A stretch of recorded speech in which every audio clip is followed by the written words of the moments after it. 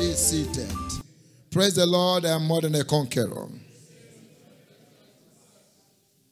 Our topic again tonight is Kingdom Advancement Prayer. Is every believer's responsibility. Can you say, is my responsibility? Kingdom Advancement Prayer is not just for intercessors or prayer warriors, as we have it in some congregations, or maybe for pastors or ordained workers. If you get saved today, you must start praying today. It's not something you go to school to learn. Every believer's responsibility. It is part of your contribution towards the kingdom, advancement of the kingdom. There are no special people who have the gift of prayer. No.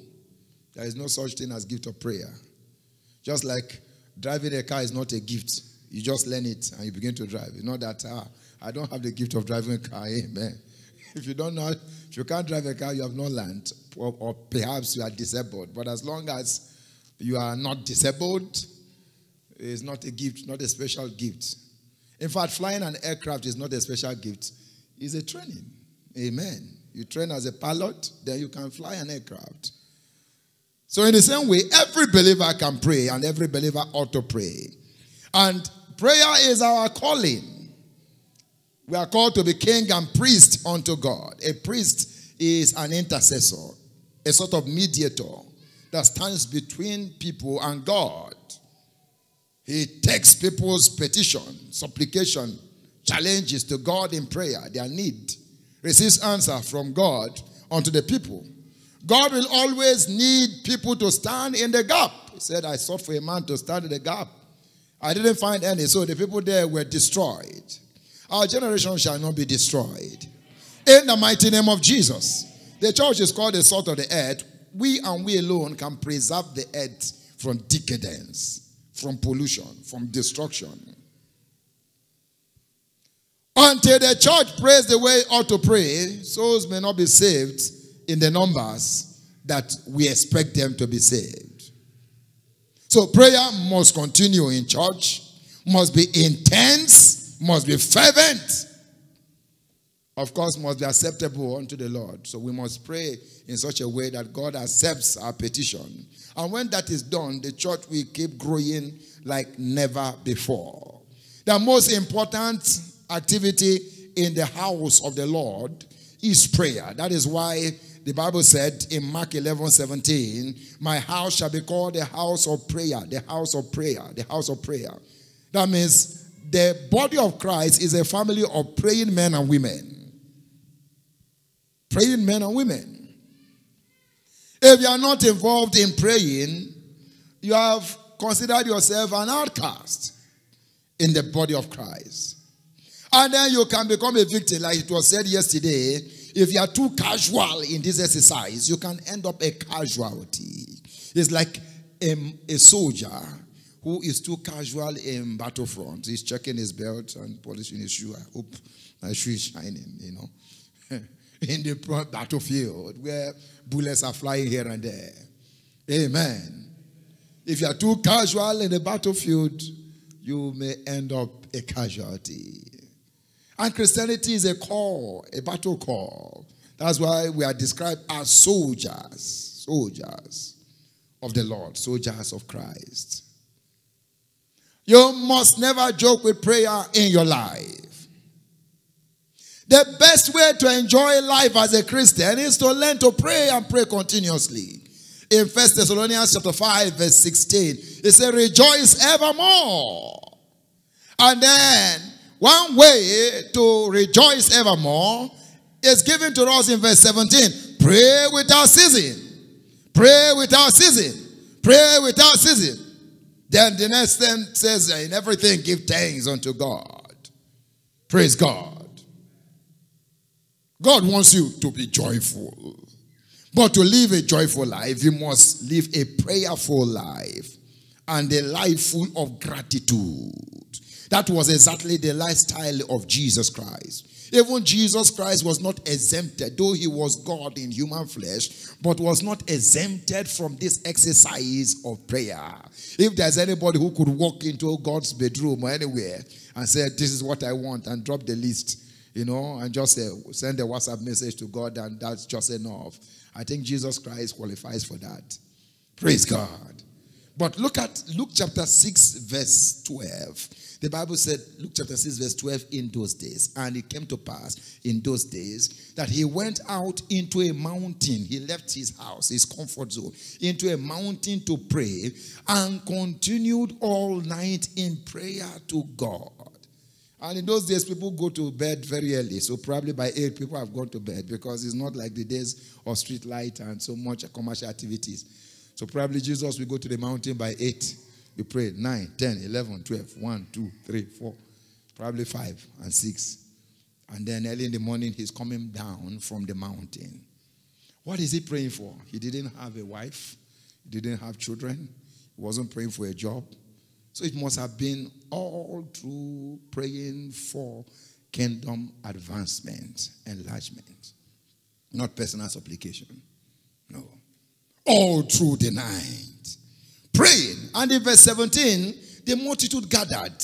In verse 17 of that Luke chapter 6, after he had prayed all through the night, in the morning, he said, and he came down with them and stood in the plain, and the company of his disciples. He said, and a great multitude of people of all Judea and Jerusalem, and from the sea coast of Tyre and Sidon, which came to hear him and to be healed of their diseases. The multitude gathered. The secret why Jesus commanded the multitudes in his ministry was his lengthy praying, his continuous praying. That is why in Luke 18 verse 1, men ought always to pray and not to faint. If you faint in prayer, you must tell yourself, I'm not living the kind of life I ought to live. Praise God. It is a big risk as a Christian not to pray. It's better to be an unbeliever than to be a lukewarm Christian. Amen. The moment you declare for Christ, you have made yourself the enemy of the devil, enemy of the devil. And your only protection is continuity on the prayer altar. That is just the truth. Every child of God is ordained the house of prayer, because we are the temple of the Holy Ghost. So inside you, prayer must be going on. Externally, prayer must be going on. You must have the spirit of prayer upon you continuously, all the time. Please make praying kingdom advancement prayer a priority in your life. Let it be part of your daily lifestyle. And you will see how sweet your life will be. That is one way to dwell in the secret place of the Most High and abide under the shadow of the Almighty. It gives you boldness, confidence, happiness. It helps you to walk from victory to victory. Praise God. It makes you know that God is always with you. Like Jesus said, my Father has never left me, because I do always those things that are pleasing unto him. And kingdom advancement prayer is one of those things that pleases the Lord. That is why Jesus Christ of Nazareth lived a lifestyle of prayer. Praise God. One Old Testament example of a praying man is Nehemiah. Nehemiah was just a staff in the king's palace, a cupbearer. But he was always moved with the challenges of the kingdom. Many are never moved. Probably when they see, attendance in church is no longer the way it used to be before. The number of people in different units, ushering units, choir unit is full. But not for Nehemiah. He heard the news. Somebody came from Jerusalem and told him the walls of Jerusalem are broken down, they are fallen. And then his countenance changed to the point that the king took note. This is not you. That shows you that Nehemiah was a very joyful person. Every day you see Jeremiah smiling, happy. So it was a different day. If Jeremiah was always gloomy, there are some Christians that they are always gloomy, always depressed, always angry, always complaining. Even if they told, if Jeremiah was that kind of person that they told Jeremiah, the king, or even the king looked at him, so he has come again. That's just that man.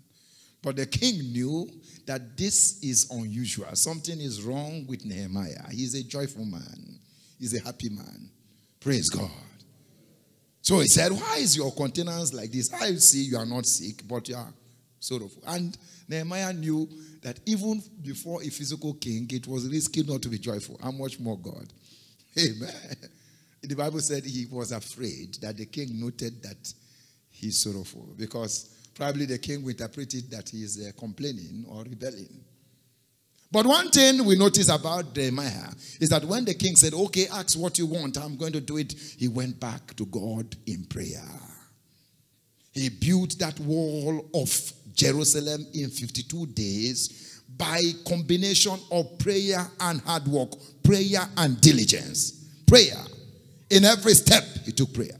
To build back a church that has suffered under COVID and lockdown, we need to engage the Nehemiah style. Diligence in administration, diligence in soul winning, and also diligence on the prayer altar. Because most churches in South Africa is like in the circumstance situation that Israel was, the walls were broken down. That means no defense. A lot of people have vacated Israel there. And the wild animals were already taken over. But Nehemiah said, this city shall be rebuilt. This city shall be built back. There was opposition, there was criticism, there was mockery.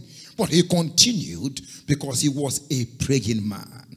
So he built back the kingdom of Israel, of Jerusalem, of the walls of Jerusalem, because he kept praying.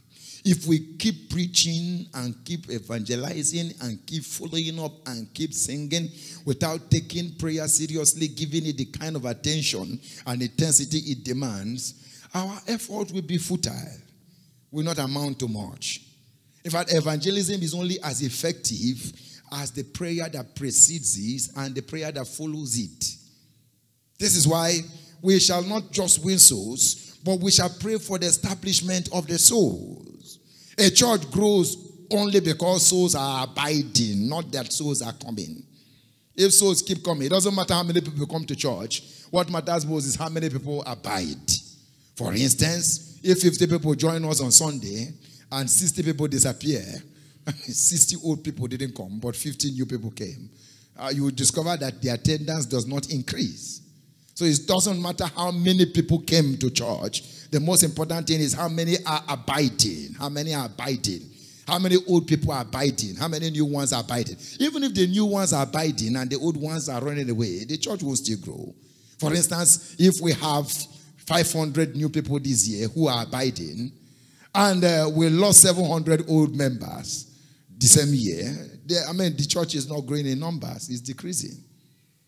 This is why we must keep praying, particularly for new converts, that they abide. That was the lifestyle of Jesus. That was the method of Jesus. That was the method of the apostles. Praise God. It takes fervency on the prayer altar to keep souls in church. It takes prayer to bring them. It takes prayer to keep them. It takes prayer for them to see the reason to remain. Like in Ephesians chapter 3, verse 14, Paul said, for this purpose, for this cause, I bow my knees unto the Father of our Lord Jesus Christ. In verse 15, he said, in whom the whole family, heaven and earth, is named. Then verse 16, he began to share his prayer points, that he will grant unto you in Ephesus, according to the riches of his glory, to be strengthened with mind by his spirit in the inner man. Let them be strengthened. That's prayer point. 17, he said, that Christ may dwell in your heart by faith. When Christ is dwelling in your heart, you fall in love with Christ more. You think about him. So you can receive Christ. This, he was talking about the church. You can receive Christ without Christ dwelling in your heart by faith. That ye being rooted and grounded in love. That's another prayer point. Verse 18. May be able to comprehend with all sense what is the breadth, length, depth, and height. So if their understanding should be enhanced so that they see the reason to be titans, to be stewards, to serve, to obey, to see the reason to do the things that they are taught, their eyes should be open, and it takes prayer for the eyes to be open. There he said, to know the love of Christ which passeth knowledge, that ye might be filled with all the fullness of God. Ephesians 6:18 tells us everyone needs prayer. Everyone needs prayer. Otherwise, people will be falling out. He said, praying always with all prayer and supplication in the Spirit, and watching thereunto with all perseverance and supplication for all saints. For all saints. Most especially for newcomers. For all saints. For all saints. If we stop praying for some people, they will start perishing. They will start perishing. Samuel saw it as a sin not to pray for Israel. He said, you people are not behaving fine. But God forbid that I should stop praying for you. Amen. If we don't pray, we end up a prey. There are forces in this nation that want to swallow up churches. There are forces that want to swallow up even a church like Wynberg Chapel. Some churches have closed down because of the pandemic. Some churches have sold their property. They are no longer functioning.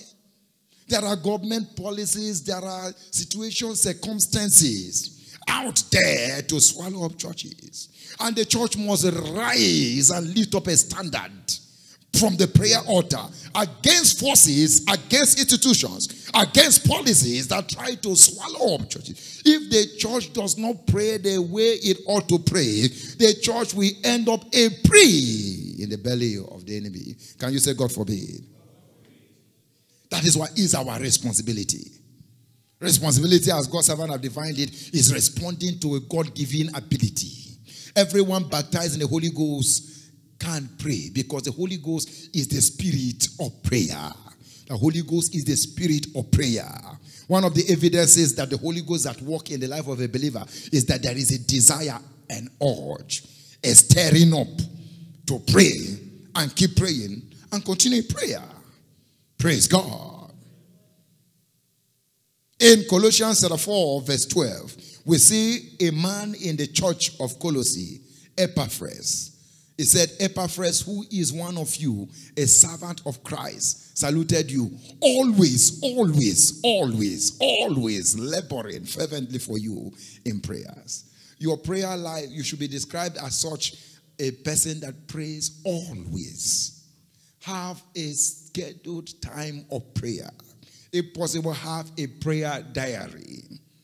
Don't just live your life without considering how you pray, what time, what quantity of time, what percentage of time you allot to prayer on a daily basis. Set out time for this business. Prayer is business, kingdom business. Give it time on a daily basis. Otherwise, many activities will come and you may forget.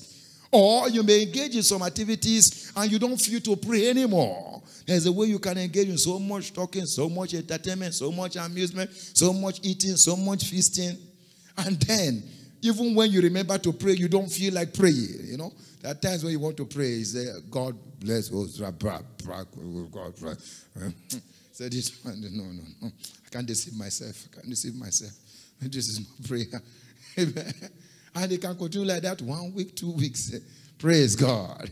A man of God once said, 1 week without prayer makes a Christian weak. And that is true. Try it. Don't try it. You can try it and you'll be gone forever. Not recovering. 1 week without prayer makes a Christian weak. If you truly know what Christianity is all about, even you feel it, you know you are just weak. You can even feel weakness in you when your prayer life draws. Praying for new converts is like giving birth.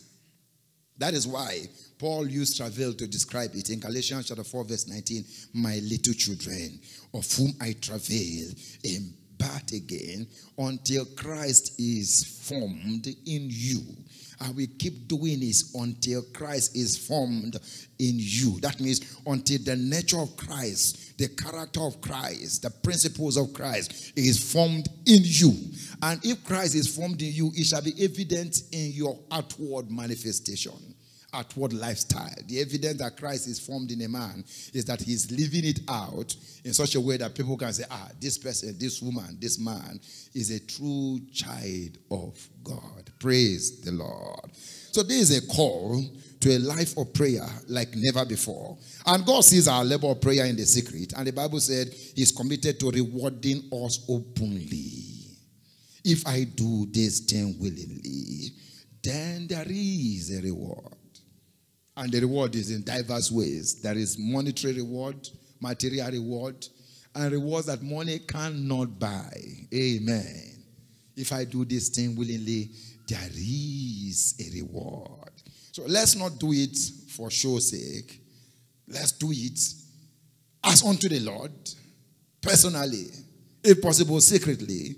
And then we see the reward coming. Amen. God's servant will always say, those that make news don't make noise. Don't seek to impress anyone. Praise God. Oh, it's better to have a testimony not shared than to share testimonies people cannot see. Amen. Testimony. I mean, it's better people are seeing your testimony and you're not even talking about it. And you are talking about your testimony all the time and nobody is seeing it. Praise God. There's nothing wrong with sharing testimonies. But it's better for your life to be a testimony. It's better for people to say, this man is blessed. They can see the blessing. Than to keep telling people, I am blessed, I am blessed. And the one day say, where's the blessing? Kingdom advancement prayer will always transform your life and make your life a message, an example, a testimony of God's goodness, of God's blessing, of God's honor.